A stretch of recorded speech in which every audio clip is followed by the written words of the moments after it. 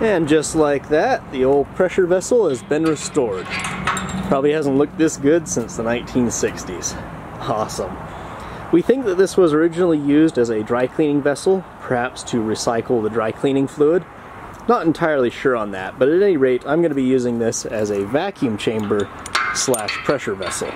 So I can use this for everything from getting bubbles out of an acrylic cast to autoclaving mushroom media. I think the first thing I want to do with it is recreate the atmosphere of the Carboniferous and then light a fire, see how things would have burned back in that geologic time period. I ended up using this high heat paint. You can see it can resist up to 2,000 degrees Fahrenheit.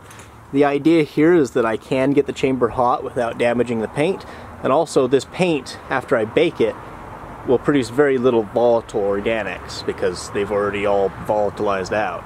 Of course, ideally for a vacuum chamber you want like bare metal on the inside, but that just wasn't happening. If I lift this lid up and then turn it over, you can see the tin gasket. So this is metallic tin.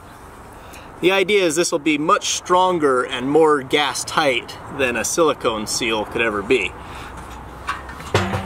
Which of course is important because this, when it's got a vacuum inside, has about 3 tons of force being exerted on it. And the silicone seal that I was using, I had to replace almost every time.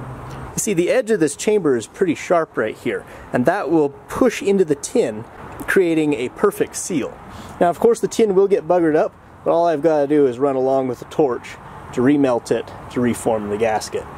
So that's pretty much it for this video. I still need to put on all the vacuum equipment. So, until then, I'll see you next time.